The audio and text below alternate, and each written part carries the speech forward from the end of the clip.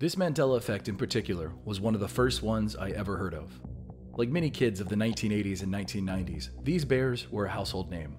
They had numerous books, a TV show, stuffed animals, and even toys. They were a pretty big thing at the time and had a dedicated fan base of children.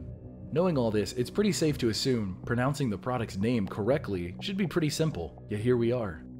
How do you pronounce it? The Berenstain Bears or the Berenstain Bears?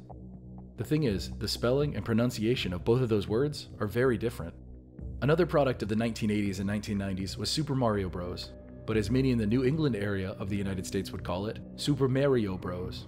Regional dialects and pronunciations are one thing, but to entirely get it wrong, like Berenstain or Berenstain, that's really fascinating to me. I suppose the equivalent with Mario would be Murio with a U. It's that big of a change.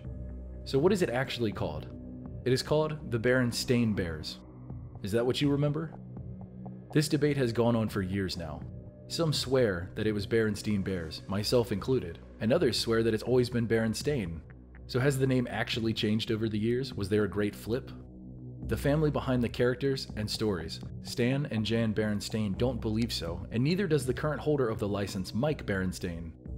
When asked about it in serious interviews, you could tell Mike was obviously annoyed and uncomfortable when he was asked the question. He knows his last name hasn't changed, and he's annoyed that others think so. So where did all this come from? Is it possible that hundreds of thousands of families read these books and mispronounced the name all along? It's a real mystery. Go ask a random person that grew up in the 1980s or 1990s the name of those bears, and sure enough, you'll eventually get one that remembers it wrong. So what do you remember about all this? Did the bear's last name change, or has it always been Berenstain? I'm excited to hear your thoughts and theories. Until next time, never stop searching.